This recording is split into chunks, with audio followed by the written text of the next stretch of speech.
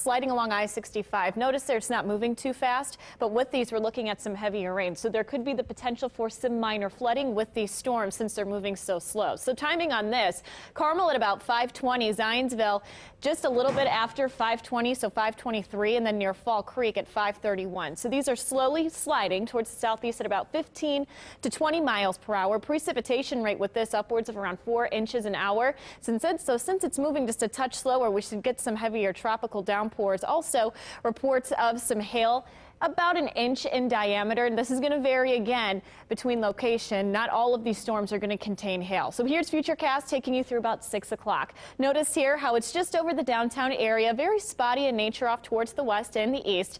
And then by around 10:30, notice we're not really tracking much of any storm. So it quiets down later on in the evening. By midnight, we're seeing a few clouds left over.